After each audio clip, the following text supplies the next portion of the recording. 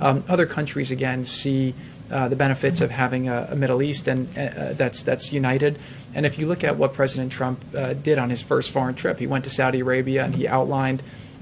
very clearly what his strategy was going to be, what he saw as the challenges. And again, if you just go from that snapshot to now, 3.5 years later, you have the Middle East where ISIS is defeated, Iran has been significantly rolled back, the proxies that they've been funding that have been spreading terror and instability throughout the region are much shorter on cash than they were before. He's brought the different sides together. And, one story that I think doesn't get enough attention is the fact that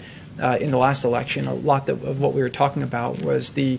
spread of extremism through the internet, and then also the funding of terror groups. And President Trump on that first trip set up two different organizations in Saudi Arabia. One was the Counter-Terror Finance Organization that unified a lot of the Middle Eastern systems with our Treasury Department, and we got more transparency than we've ever had. That significantly reduced the amount of funding that's gone to terror groups over the last 3.5 years. The next thing we set up was the Counter-Extremism Center, which has been fighting the ideological battle online and has been making really a tremendous amount of progress towards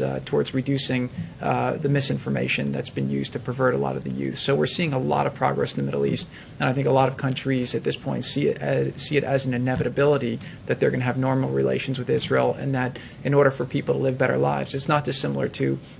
Serbia and Kosovo, where their leaders are coming together to realize that while there are differences, human beings want to get together, they want to have better lives and opportunity, and the more that the leaders in the Middle East, put old differences behind, they're creating a new opportunity for a new Middle East and a bright future where people can live securely, practice whatever religion they choose, respect each other, and have economic opportunity, which is